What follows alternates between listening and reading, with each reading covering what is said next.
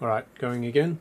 So this time we hooked up, same again, Xbox Series X, 2 Brook UFB Fusions, but this time we had one plugged in at the front.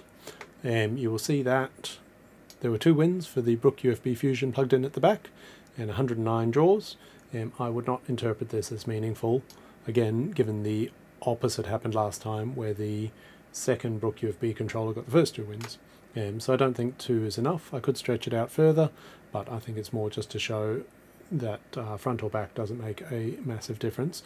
I would suggest a non-statistically significant, meaningless difference. So I'll let the video play out, and then I'll get on to see what else I can test.